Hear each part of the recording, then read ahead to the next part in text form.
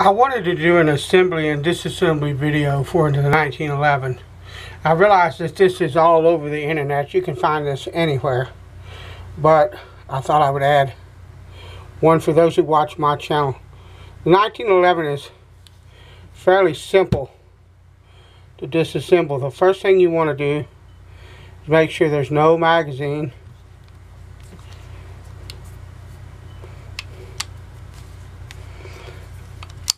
And that the firearm is clear. There's nothing in the chamber. To do this, it's very simple. This gun is easy to take apart and put back together. You have a barrel lug here.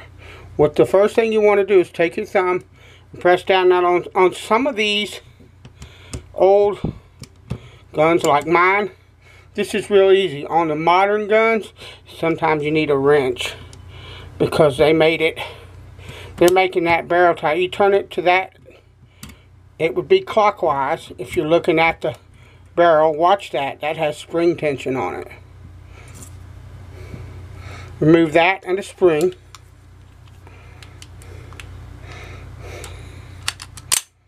What you want to do is you want to line that up with this little notch right here. So line it up and reach back behind. See this? Pull the slide stop out. And then you just pull the pistol apart.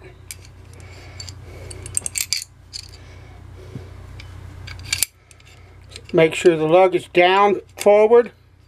Actually, you need to remove the barrel lug first. And disassembled. To reassemble, lug down, place the barrel through,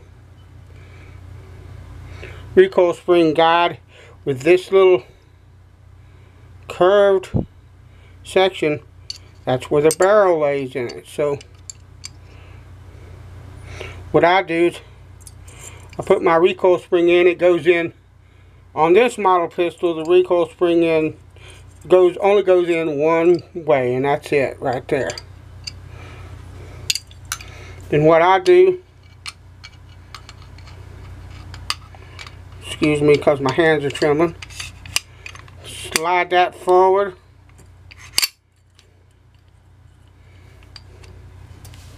And you want that notch lining back up with this, because you want the barrel lug to line up. Then basically all you're doing, and my barrel lug is trying to be a pain in the butt, but there we go.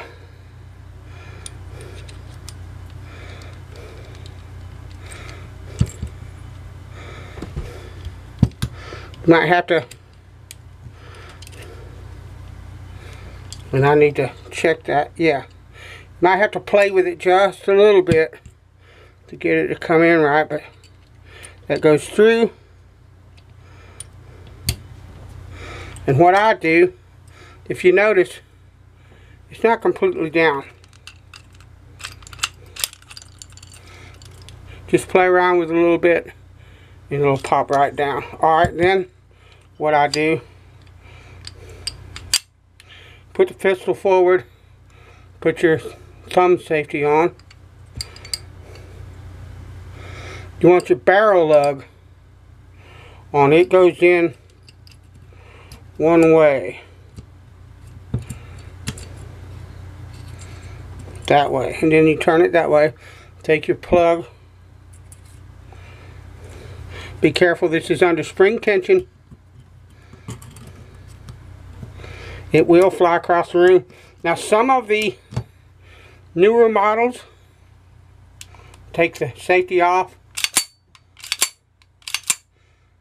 Everything's cycling. Trigger works fine.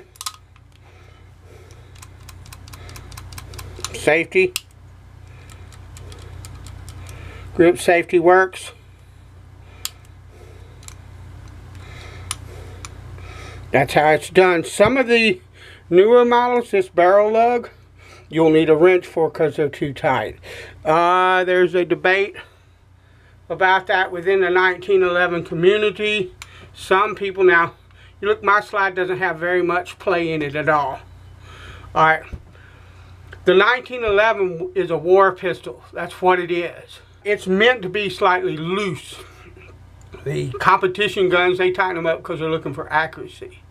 I don't want my everyday carry or my personal protection weapon to be so tight that I need a wrench to take it apart. Nowadays, when they make them, they can you can have that and reliability too. But this is an older pistol. It was made, I believe, in the early 80s. I've had it 30 or more years. It served me well, and it's a simple, easy pistol to take apart and put back together, and just a beautiful, in my opinion, work of art, and I love the thing. So thanks for watching. I'll talk to you later.